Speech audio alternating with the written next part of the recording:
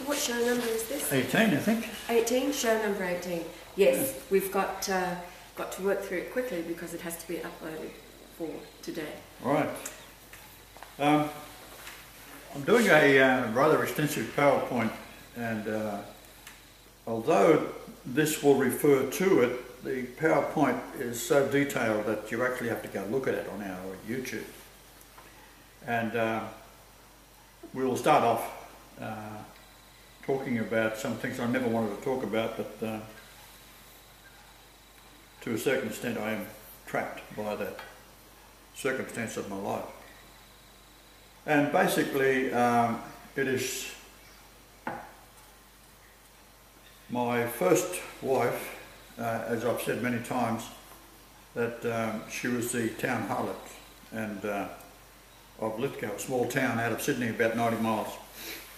And I knew her, what she looked like, where I had to go, where she would live, the type of person she is as a child, because although it's hard to believe from the modern standpoint, the Hindus are correct in the sense of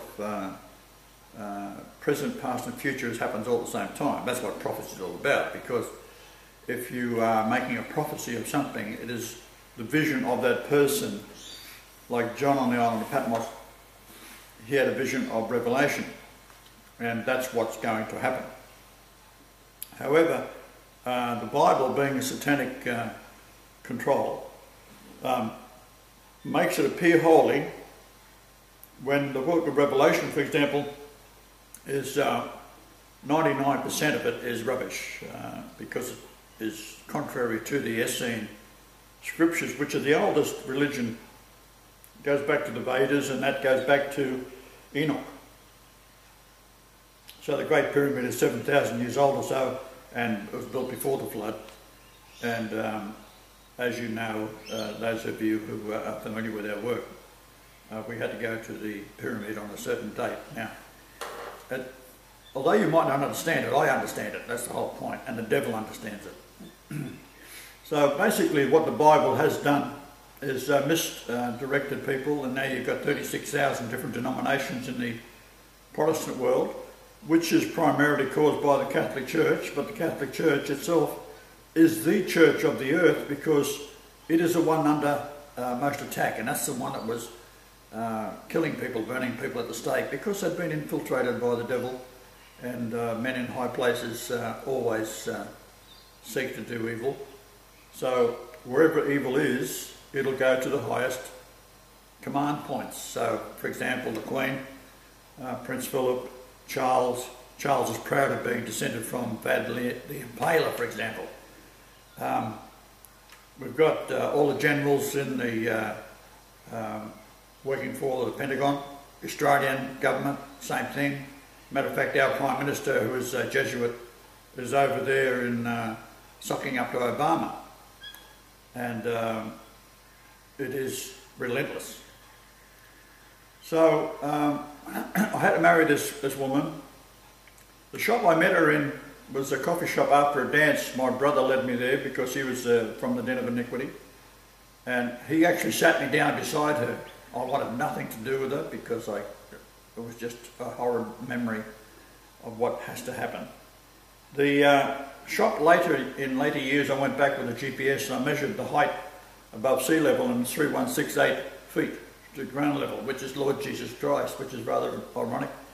And the distance from that shop to where she was raised was 11.626 kilometres. That's your width of the antechamber of the Great Pyramid. And all these things, I just know where to look because it's a memory. And it's a memory at night, Ash will verify this, that I have great difficulty sleeping. I have constant bad memories that haunt me. And I'll give you an example of one.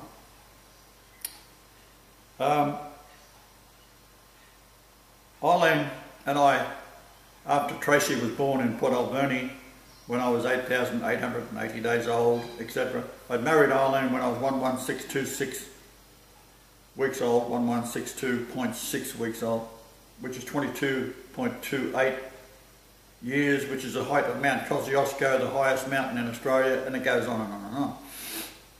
We were in Zambia, and I had bought a ticket in a lottery while waiting to go from Rhodesia into North Rhodesia, which is called Zambia, and waiting for a permit, and a friend of ours to pick us up at the Victoria Falls on the Zambezi River. And there was one space missing, and then the rest were filled in below that. So I took the space that was missing, and it ended up winning £1,000 in the lottery in Rhodesia. Now that £1,000 would buy a Jaguar car in those days. So what's a Jaguar car worth today? 130,000. So give you some idea what kind of money it was. And in order to get the money, I had to immigrate into Rhodesia because there was a Cold War on between Zambia and Rhodesia itself. Under white rule was Ian Smith, and a very nice man. And the country was being manipulated by the Americans and the British to put it into the hands of the blacks, which were incapable of running a tuck shop in a school, whereas they wanted to run all the industries, and they made a lot of money out of it, of course, America and England. But the idea is to cause as much havoc as you can in the world, because this is how the British operate, and they get the Americans to do the nasty bits. So I was working for a company there, 9-hour days, and I was away from the house. Well, the caravan, for you Americans, a caravan in Africa is like a trailer. So I had this trailer I built and hauled with this Jaguar car I had down from Zambia into Rhodesia. I was in Salisbury, Rhodesia. So I was staying in a trailer park. Now a lot of people, youngsters in particular, on tour of Africa would come up from South Africa, go up through Rhodesia, and then go to Malawi or Kenya or somewhere like that in their trips. Well, this was a very, very convenient area for my wife at the time, because any young fellow that should go there should put the word on. Next thing they're in the camper, in the trailer, and she'd be shagging them, right?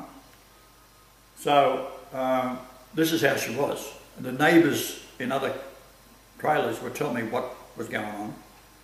And this particular day I come home, and my daughter, she's less than 2 years of age, she was tied to a tree.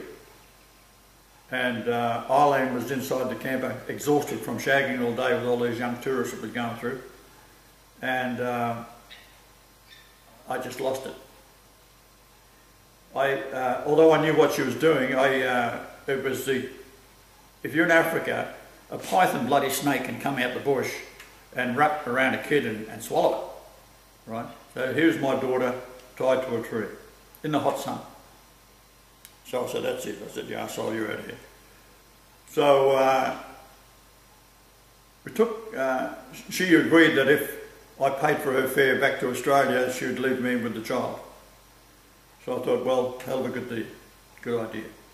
Because I could stay in Africa and I could hire a local woman, and she would come look after the baby, and I would do my work and so forth. So I go into a lawyer's, and we get the agreement drawn up. And while we're waiting for the agreement to be drawn up so we can sign it, we went into a small cafe, and there was a couple of young fellas in there, and they seen her, and I walked back in, and of course these young fellas had walked up to her, and I walk in, and being hot, she's wearing a low-cut top, and all this area of her chest would go motley pink when she was caught, and I'd seen it many times before. And these are some of the guys that she'd been in a sack with. So we moved back to Australia, and I've got a little girl I've got to take care of. There's no welfare in Australia at that time. And I went and see my mother, and I said, look, Anna and I have gone our separate ways, and I've got this your granddaughter.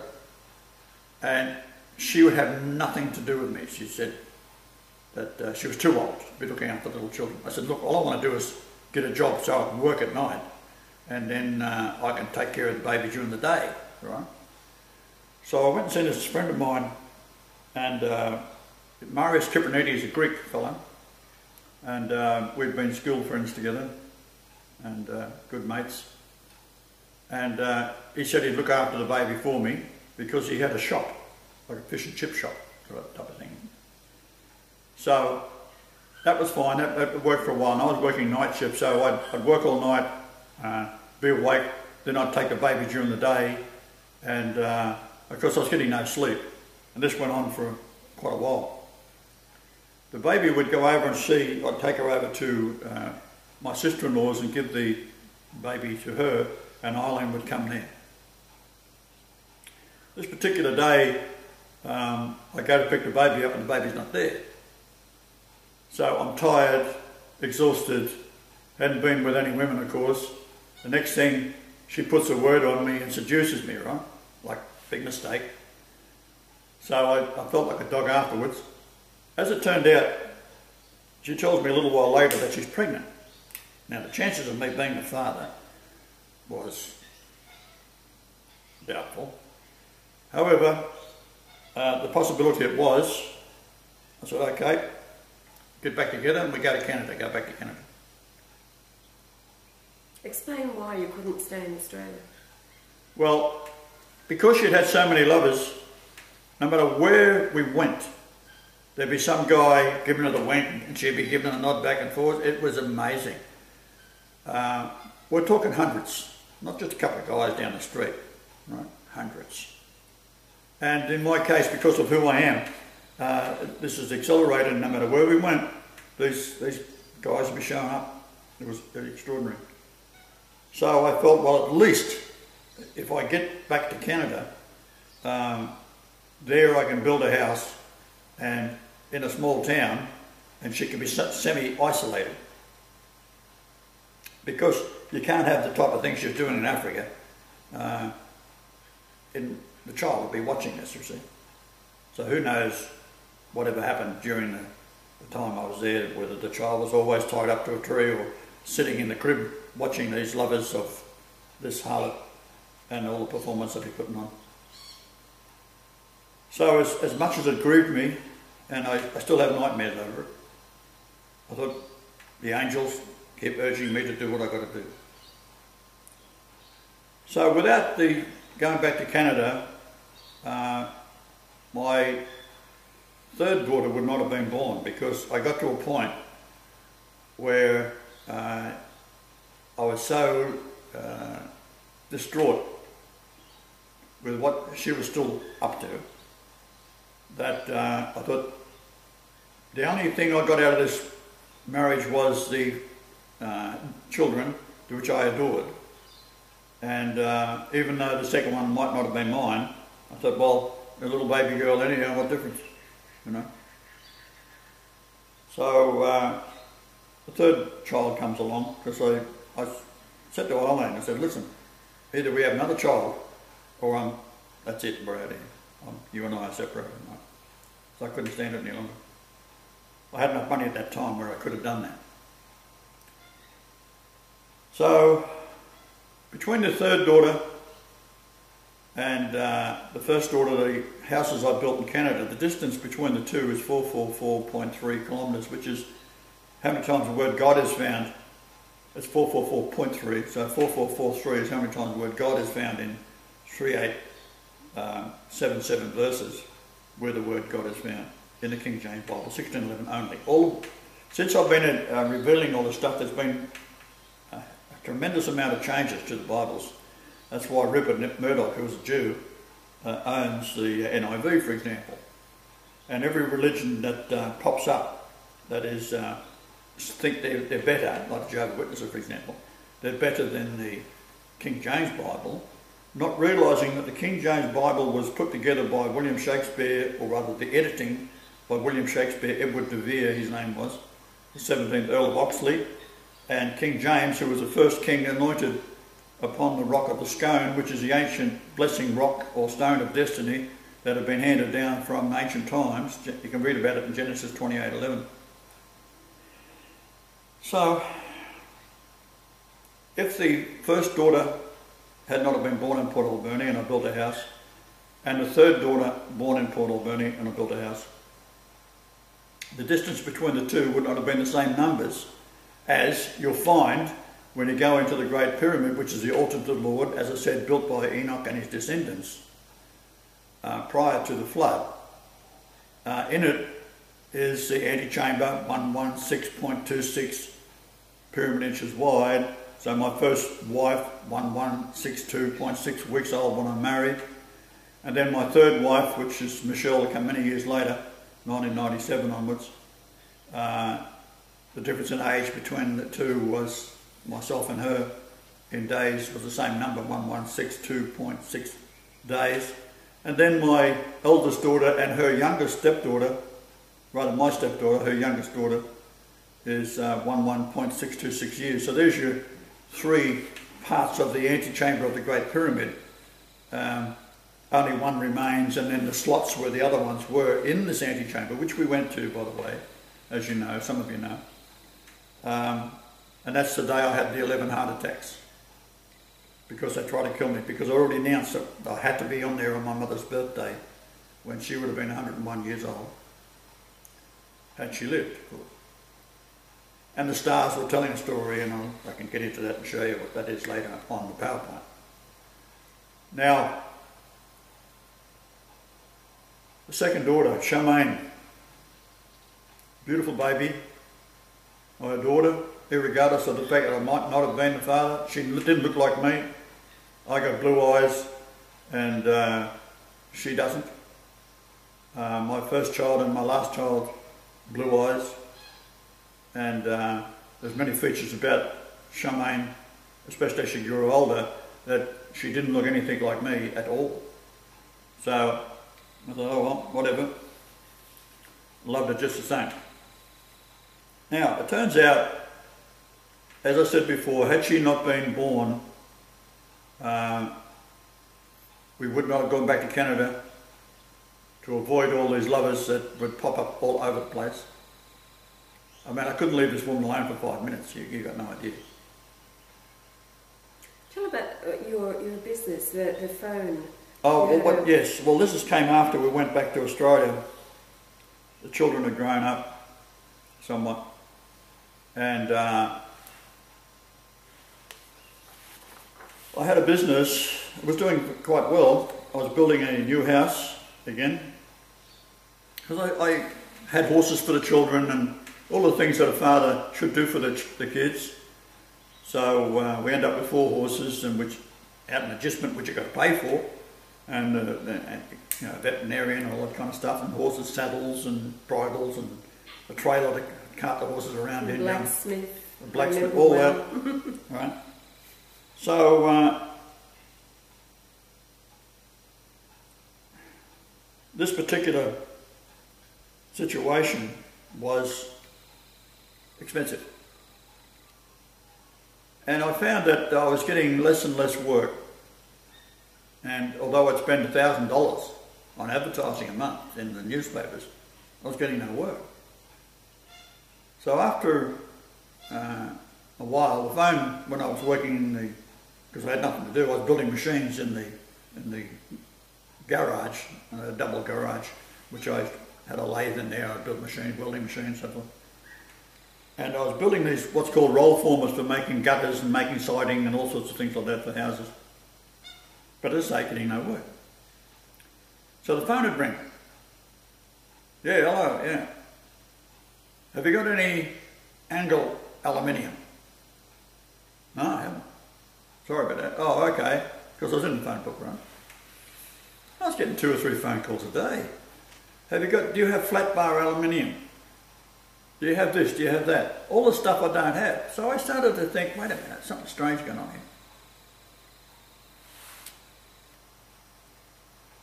So when someone would ring, have you got any aluminium in angle?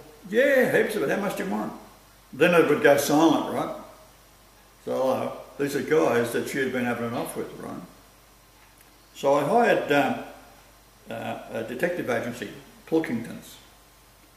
And this private detective came out and he said, well, we'll put a bug on the phone. Because I told him, I said, listen, I'm losing money hand over fist here. I've got lots of responsibilities, lots of things I've got to pay out, but advertising's just not working. So, also I used to get repeat business. I'd do a job, I always do good work, and I'd be recommended, so a lot of my work would come through recommendations, but I wasn't getting into those either. They all dried up. So as it turned out, he put a bug on the phone, and the phone had a 6-hour tape. So a couple of days later he comes back, as they do, and he checks out the tape. So he comes around to see me. He said, look, I've listened to things in my lifetime. He said, I've never heard such filth in my life as what your wife is doing with all these lovers who she got. She is endless. She said, in one day she used up 6 hours of tape on the phone. I said, right, now we're into it now. Now, I fixed the phone up by putting a special phone in that she couldn't dial out on or dial in from because I got a new number and done all sorts of things which the detectives told me how to isolate it. For example, you could dial a phone and some numbers wouldn't dial up unless you have a key to open it. So let's say you was going to dial 9437824. Well, the 8 wouldn't show up or the 2 wouldn't show up on the phone. So you'd only dial out 6 numbers. So, not the 8. So this is the kind of things I had to go to stop her phoning out and then people phoning in. And also because of what was also happening at the time, when I was very, very tired because I'd work around the clock. If I wasn't working in the house, I'd be working on the new house I was building. And I come in one day and this fellow I knew from the horses out at where he had 3 daughters and my 3 daughters used to ride the horses together at a farm, a distant farm. And he said, you better look in to see what Tracy's doing. This is the oldest daughter. I said, why? So he said that she's going out with this guy that's just been arrested and he was the leader of 6 guys that pack raped a woman in a national park, which wasn't too far from us. It's a lovely park actually, but didn't have any pleasant memories for me. And what happened was this woman had a small van and she was sleeping in it overnight when these 6 assholes got drunk, come across her, smashed the window, dragged her out and raped her all night. She eventually managed to get away and ran off in the bush, and so the next day the rangers found her, or she found them, and the 6 guys are arrested. So this is Tony, he tells me this. And Tracy was now, after all this, lined up with this guy, and that was the boyfriend. And Tracy was the kid that you couldn't do anything about in the sense of, for example, she, a beautiful girl, blonde, blue-eyed, lovely suntan, lovely skin, and she'd just wrap a sheet around and put a safety pin in it and walk down the bloody streets like she's half naked. It was unreal. So this is not coming from me, I can assure you. So I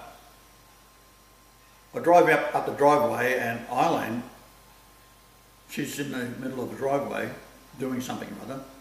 And as I pulled in, I got out the truck and I walked up her. And I said to her, do you know about this guy that Tracy's going out with? This guy that's been out on bail, charged with pack raping a woman? She said, yeah. And I said, why the hell didn't you tell me so I could do something about it? And then she said something which I still have nightmares over. She said, you're such a good man, you'll do anything for anybody. I wanted to get even.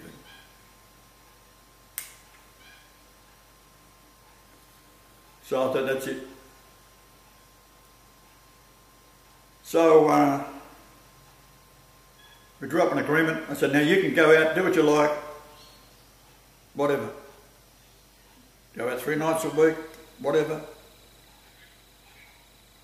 Be honest about it, I don't care, and I'll go out and get myself a girlfriend as well. That's it. So we agreed to that. I said, we'll stay together in the house, I'll keep on paying for everything. You don't interfere with it, let me earn some money so we can keep your lifestyle. I said, but that's it. I said, I can't have anything more to do with him. Can't put up with it anymore. So I told the kids, Charmaine was upset.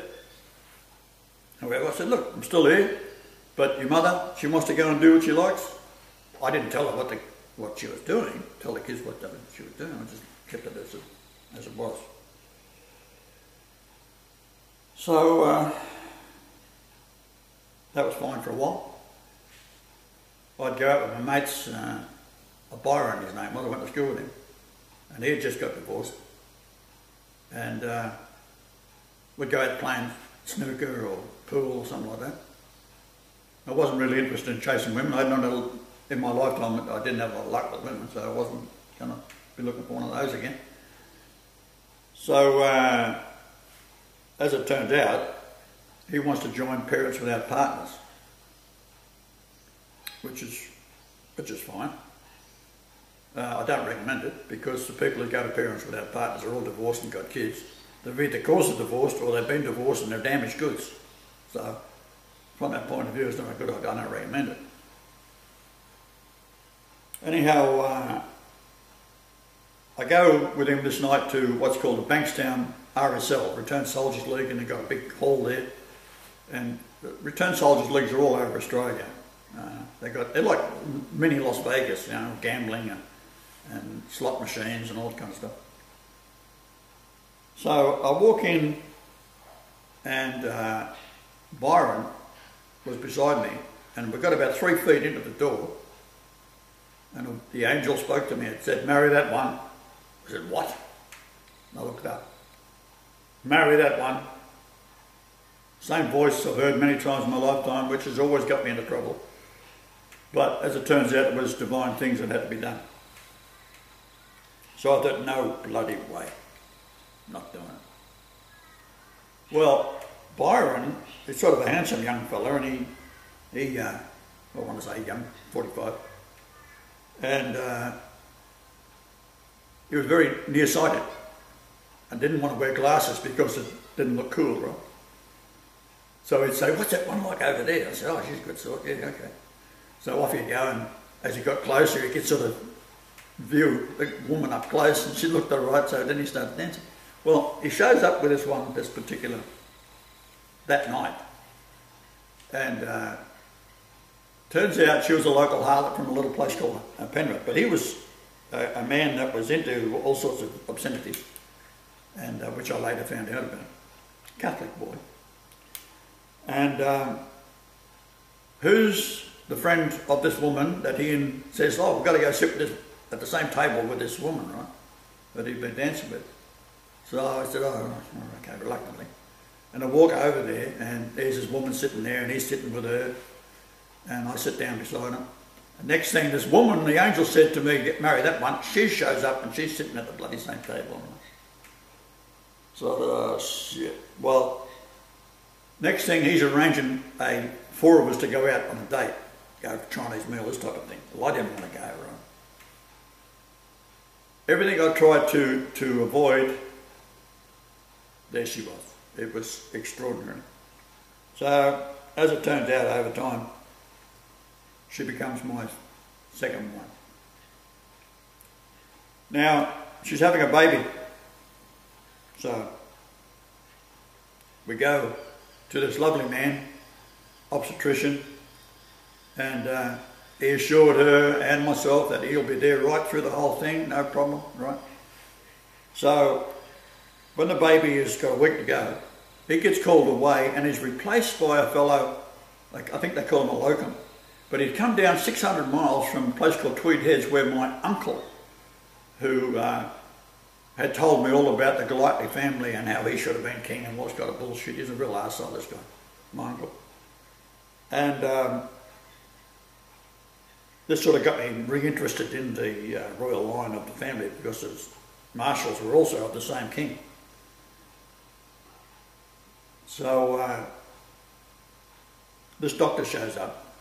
We go in, and my wife in the last 7 days was feeling sick, morning sickness. So we go, and this doctor, he's looking at me, and he leans back, this monster, and he leans back into the shadows, and he's looking at me, right? I thought, this guy's got a demon, right? So I can sense this sort of thing, right? So he starts to write a prescription out for Pauline. I said, don't take these pills. I'm telling you, this is bad news. She took the pills and the baby died. That's probably one of the most heart-wrenching things I've ever experienced. I wouldn't, it's unexplainable. And my whole chest froze in a crushed, almost like a heart attack. As it turns out, that baby,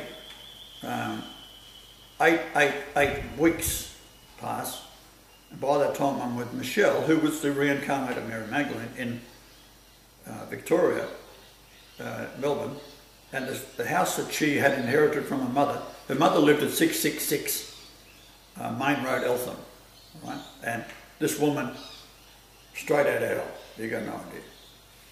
However, I'd never met her, but I knew of what I was told about her by Michelle, the things she used to do. The house that Michelle had inherited was a small, it wasn't really a house, it was a separate unit, if you like, condominium. And it was pretty well run down. And I go over there this particular night after meeting her at a dance, where what happened was I went to Rembrandt's, which was a dinner club for over 29s, right, with my brother. Again, not to meet people. My brother wanted to go because he wanted to meet a woman. And he ended up finding a woman, and he didn't go no more, but I started going there because she could get a meal and listen to the music, very pleasant. And then after about 9 o'clock or so, the youngsters would start showing up, and then the rock music would start, and I'd leave. Right? Well, Michelle used to go there all the time. She dressed very well. It's an excellent ballroom dancer. And I thought, I'm not going to get sucked in again. As it turns out, I'm sitting there on the edge of the dance floor, and she used to dance with 2 or 3 very good ballroom dancers, mates, friends. She always came alone, always went home alone. So she looked like a decent sort of a lady. And I'm sitting there, all of a sudden I'm lifted up out of my seat as the dance had stopped between numbers, and up behind her, grabbed her by the shoulders, turned her around and sort of had her in the headlock and said, next dance. She said, yeah. Swung her back again. I thought it was pretty cool as shit actually, but as it turned out, we were dancing from then on. We got on very well. But so the first night they actually went out to dance.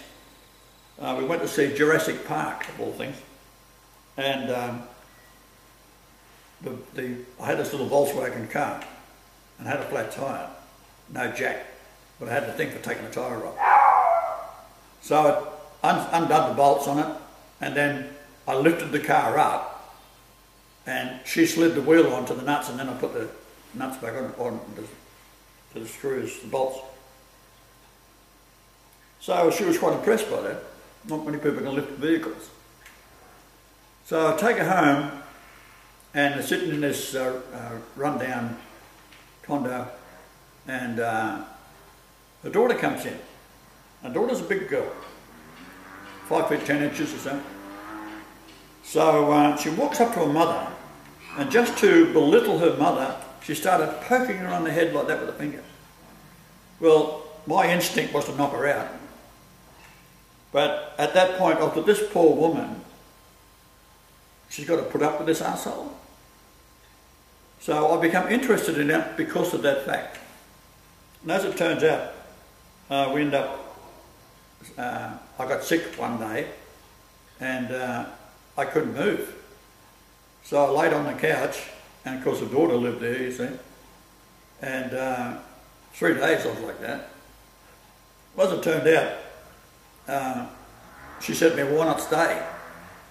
because I did have a protection of her from this daughter, this monster.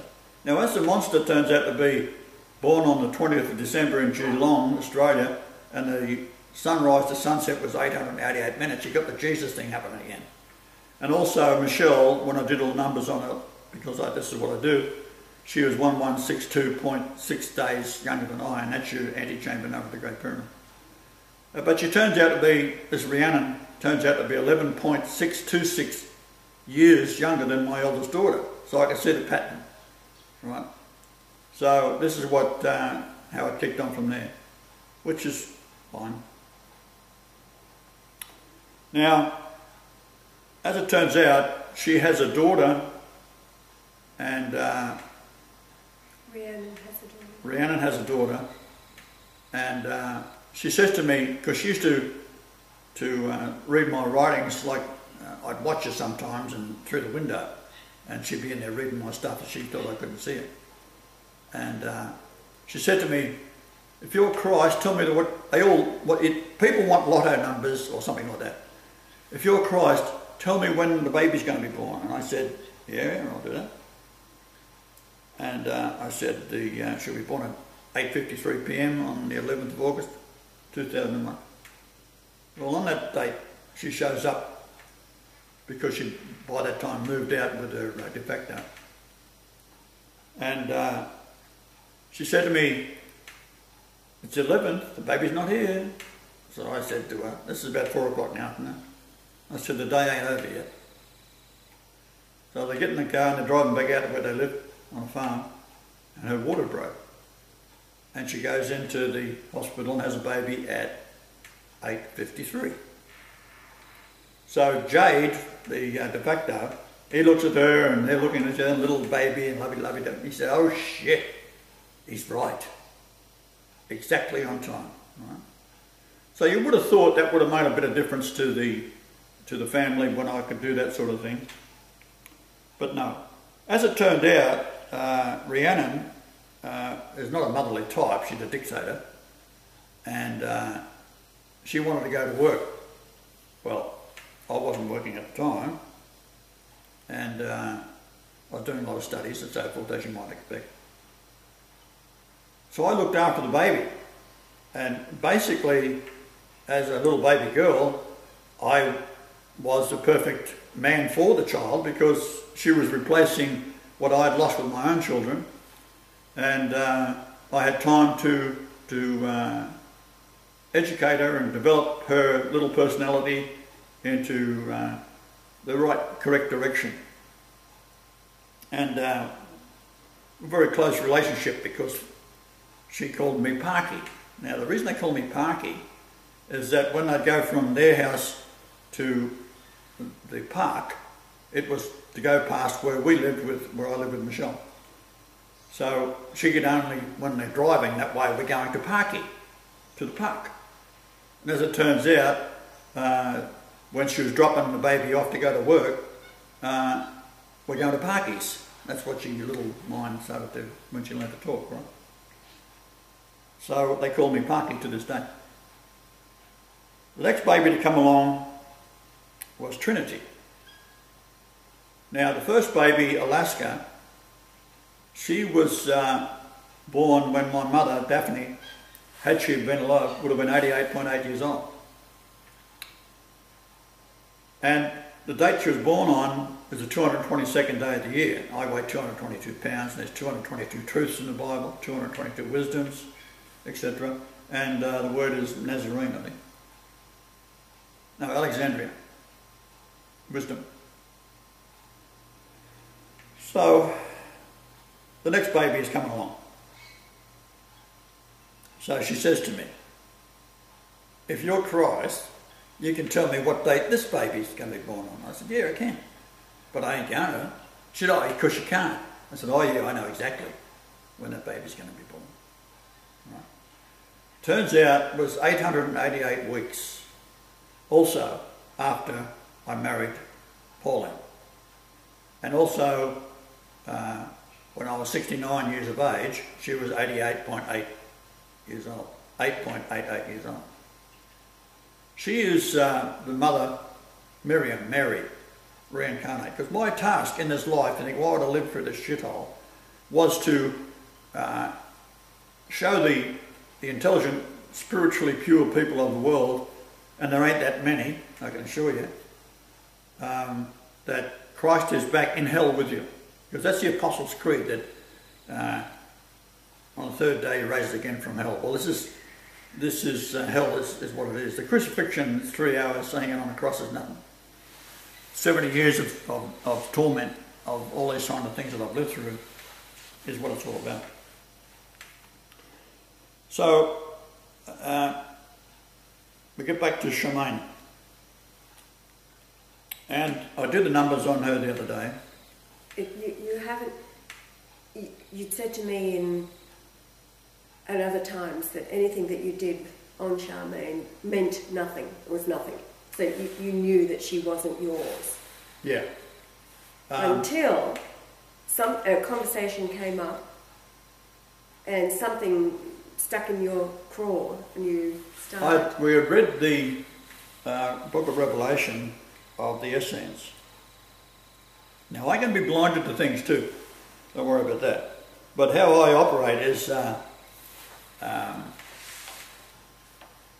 this here is, for example, we just printed it off, and basically the Essene Revelation talks about the angels of the earth and the angels of heaven. And I'll give an example.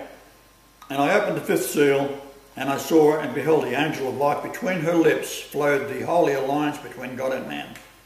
And she knelt over the earth and gave to man the gift of creation. So man can create. This is one of the things that, as Jesus, being an Essene, I had to go to the Jews, because the Jews is where the evil is going to accumulate, right? And being an Essene is... What I taught them was that their Bible, the Holy Torah, that they call, is a load of crap. Right? So this didn't go over too well with the high priest, as you might understand. But I heard only the harsh discord of sadness and discontent. And he lifted up his sword and cut off the heads of the singers and then, it says, this is what John says, and I turned my face away in shame. So that is the overbearing words of shame that comes out of the visions that John saw. It's got nothing to do with the 144,000 Jew virgins, because that's written in by the Jews, right? So the people will look towards the Jews as being the chosen race, and they're going to be the holy people, and blah, blah, blah. So it's going to be the preaching of the 144,000 Jews that's going to convince the world, and so on. Well, that's a load of crap, right? The Jews are the last people. So we get down to this one here. And Ash can tell you how it all come about, but I'll read it. And I opened the third seal. Remember, third day rose again from the dead. So the synchronicity of numbers, I'd read that and I'd see it in a different way that you would read it because of my personal life experiences. And I opened the third seal and I saw and beheld the angel of the sun. And between her lips flowed the light of life. The light comes from the sun. And she knelt over the earth and gave to man the fires of power, and the strength of the sun entered the heart of man, nuclear fusion.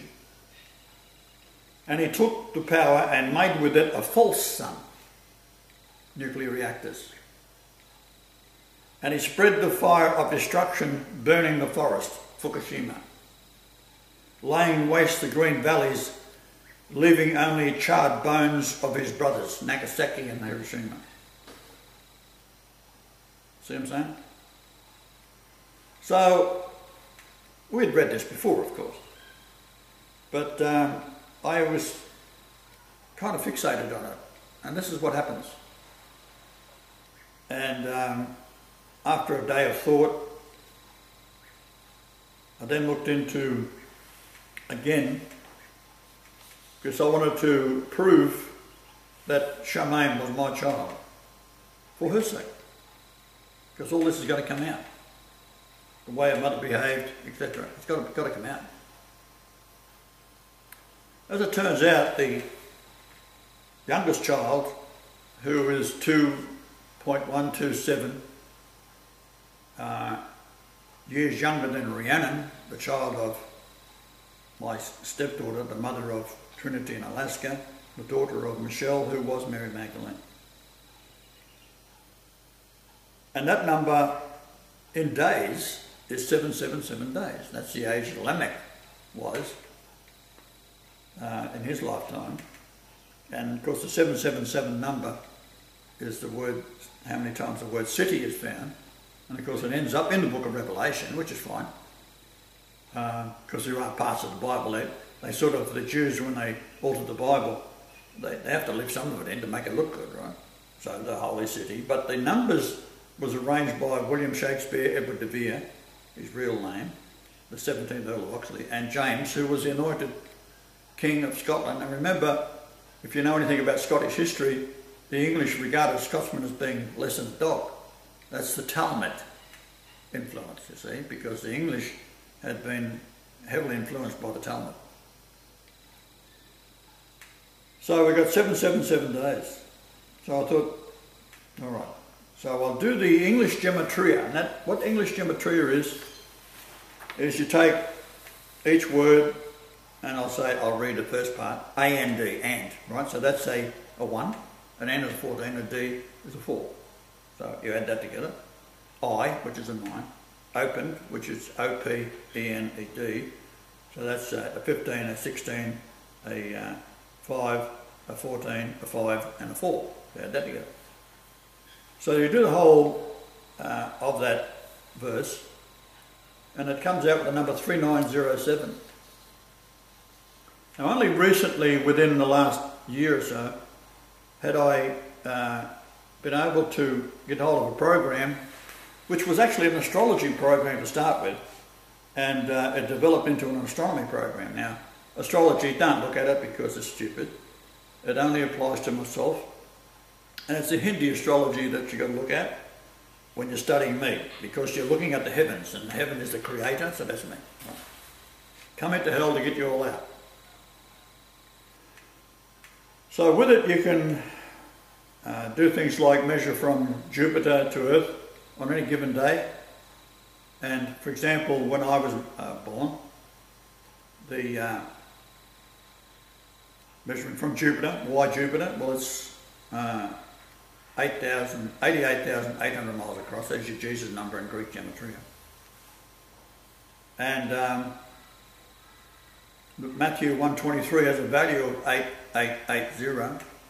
That's the age I was when my daughter was born in Port Alberni. The sunrise to sunset was 888 minutes. When she was conceived on the 29th of July, Jupiter was overhead for 888 minutes. Catch me? So with this particular program being advanced in being able to measure things precisely, you can measure from Jupiter. Now the stars that were seen by the ancients wasn't Neptune, you couldn't see it, wasn't Pluto, you couldn't see that, and Uranus couldn't see that. All you could see was from Saturn in. And Mercury could only be seen at very early in the morning. So even that was difficult for trained astrologers. We're not talking astronomers here, we're talking astrologers. And they could read these things and predict the date of the Star of Bethlehem, because the constellations where these planets would line up in conjunctions, or a solar eclipse of the moon, all this kind of thing, was all calculated by the ancient astrologers. And so I did those verses that I just read. That's the third one. And I opened the seal, and I saw, and behold, the angel was stand between. Okay, so this is applying to now, because it's talking about the sun, it's talking about nuclear fusion, it's talking about how man has taken it over, and it's talking about the Jews. It's not talking about Chinamen, it's not talking about Japanese, it's talking about the Jews. and the Jews become the Zionists. So the Jews broke away from, and they're all Khazars. There's very, very few Jews actually still in existence, because Khazaria had taken over, and they were Mongols. They weren't nothing to do with Judaism at all. So most Jews that's in Israel today are not Jews, nor were they related to any of the ancestors that they call themselves Jews.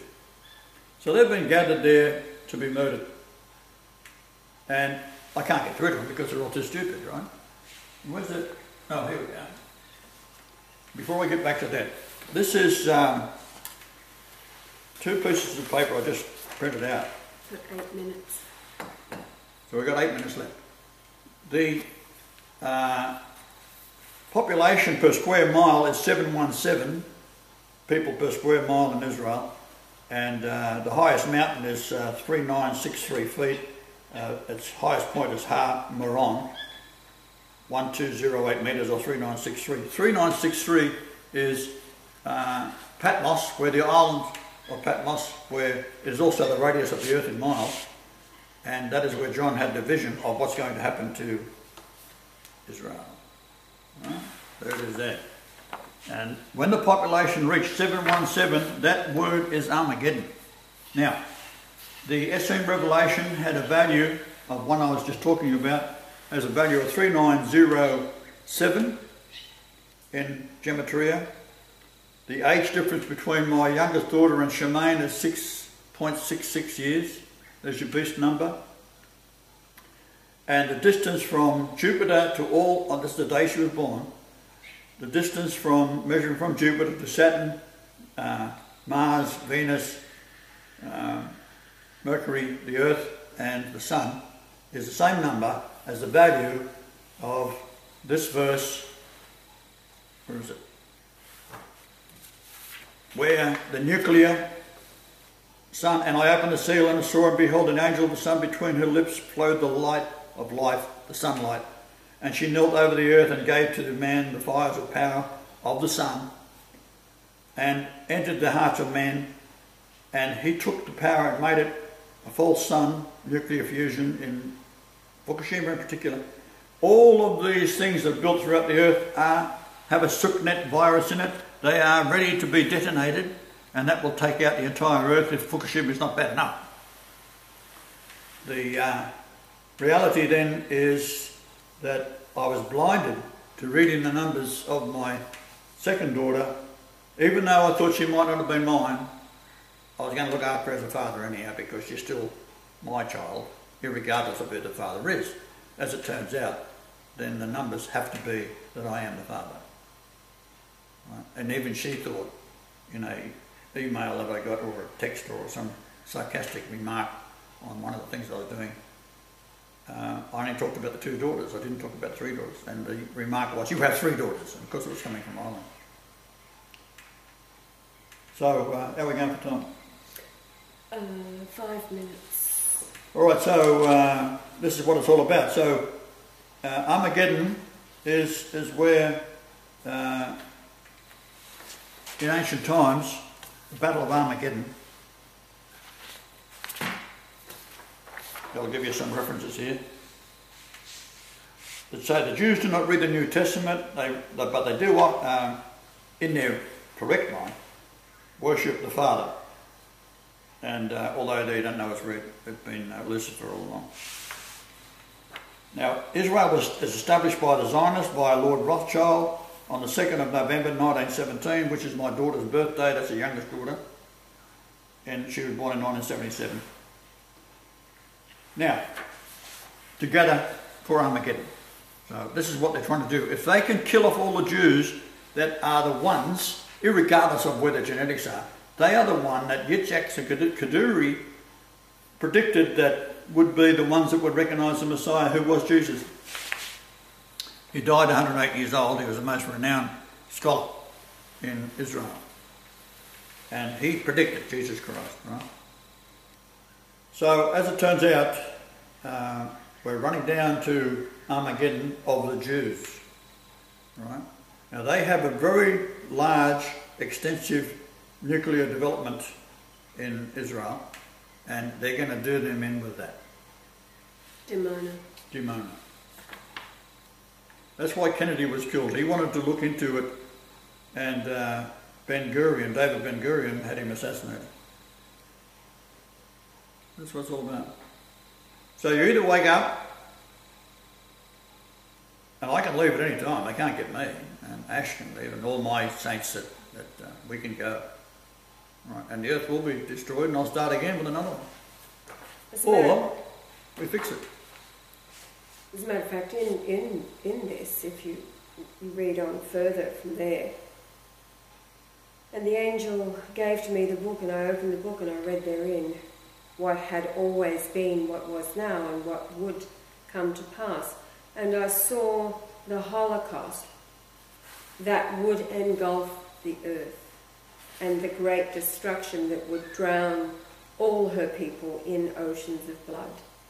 And I saw too the eternity of man and the endless forgiveness of the Almighty. The souls of men were as blank pages in the book, always ready for a new song to be there inscribed.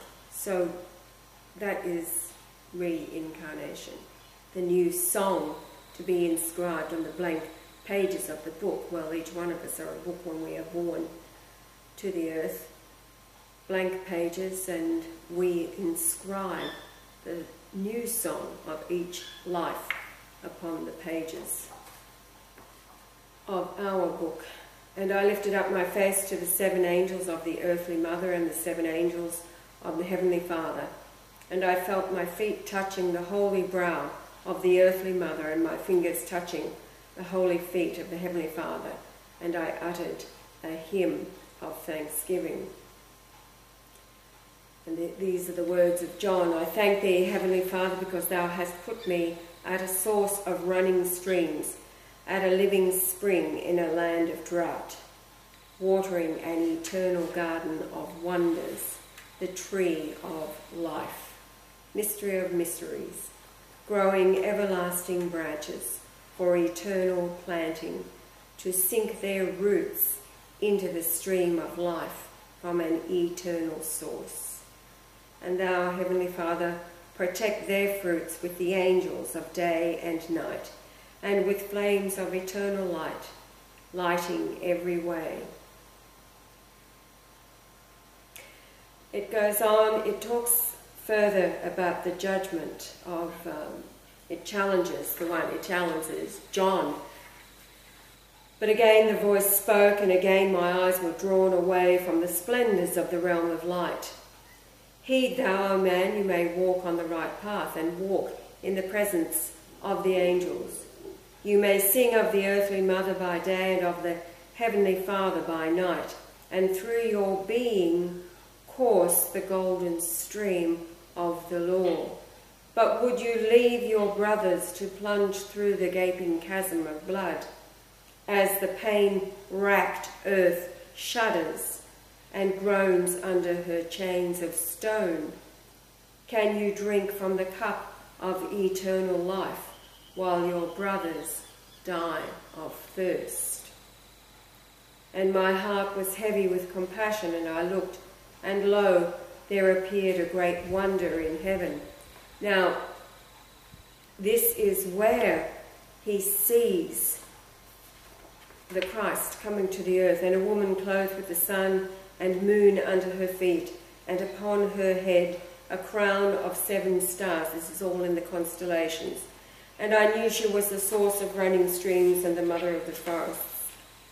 And I stood upon the sand of the sea, and saw a beast rise up out of the sea, and from his nostrils wafted foul and loathsome air. And where he rose from the sea, the clear waters turned to slime, and his body was covered with black and steaming stone. And the woman clothed with the sun reached out her arms to the beast, and the beast drew near and embraced her. And lo, her skin of pearl withered beneath his foul breath, and her back was broken by his arms of crushing rock. And with tears of blood she sank into the pool of slime, and from the mouth of this beast there poured armies of men, brandishing swords and fighting one another. And they fought with a terrible anger, and they cut off their limbs and clawed out their own eyes until they fell. into the pit of slime, screaming in agony and pain. I'll leave it there. We have to stop this recording. We'll continue with this. This is a good subject. Stop at the start again.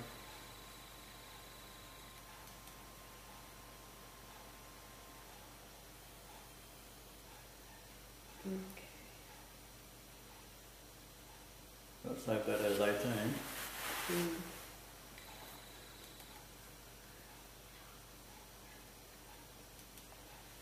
Have to get a stick. Joel's... We'll have to wake up Joel so he can get you something now.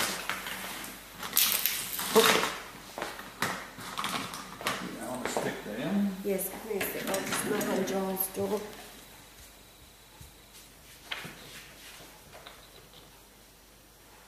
Joel, honey, it's 11 o'clock. We've got our show recorded up for today. Okay.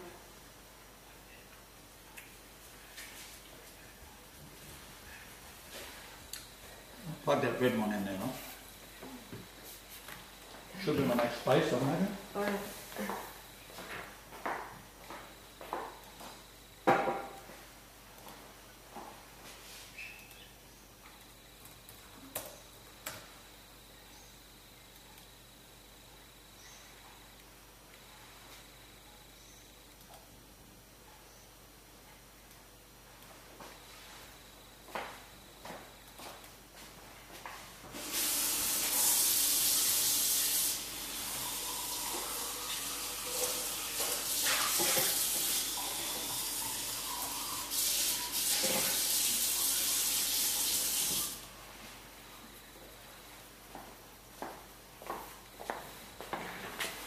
Well, I'll stop this one and we'll start again.